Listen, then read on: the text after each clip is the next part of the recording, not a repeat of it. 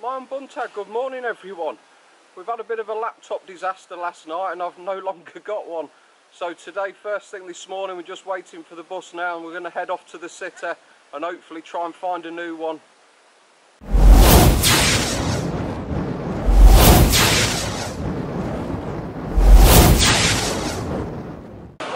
Now we've arrived at the mall, so we're going to see if there's anything half decent now worth buying. Now I'm a bit nervous, to be honest, about going in because this isn't my first visit here to this shop. We was here probably about 3 months ago when I was having trouble, should we say, with a laptop again. I'll tell you more about it when we get to somewhere a bit quieter. It's a bit noisy out here. Now we're inside the mall. We're at the shop now. You can see that's behind me, the laptop shop there. And it's really funny because not even 24 hours ago I was standing in this very spot. Department store behind me here, we was in this yesterday, and I wish my laptop had gone wrong before then because, you know, could have killed 2 birds with 1 stone. Because I noticed the other day I was sorting through my stuff and my suitcase took an absolute battering from the last flight I'd had here. So I really needed to replace my suitcase. I don't think it'd last another trip anywhere. So I had the expense yesterday of buying one of them, the plastic boxes on wheels, so hopefully it should last now.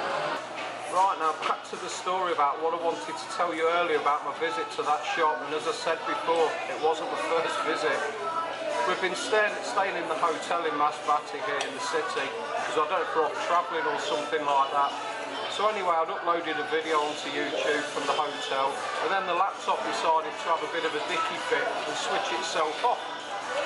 So I tried to switch it back on, 10 seconds later it switched itself back off. I'm having real problems. And it wasn't the first time it had happened, so I thought enough's enough now, time, you know, just get a new laptop.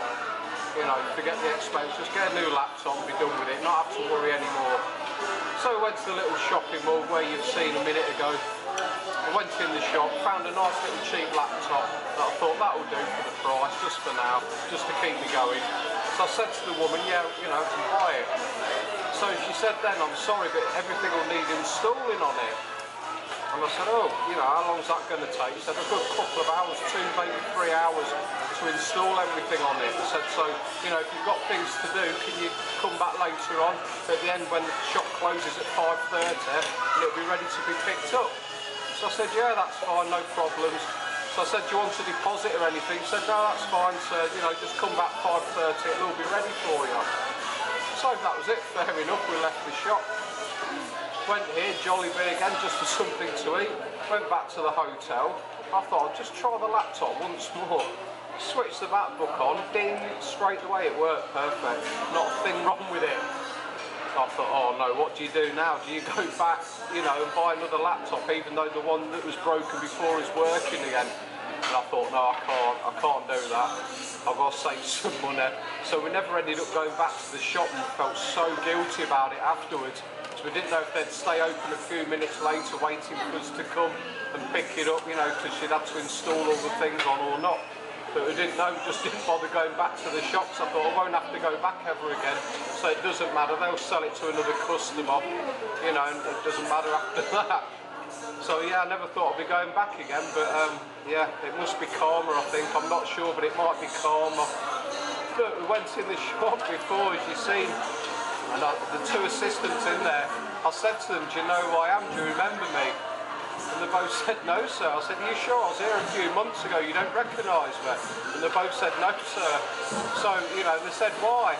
I didn't tell them why, I didn't tell them the reason. I couldn't remember if it was the same 2 sales girls that were there when we were in there before or not.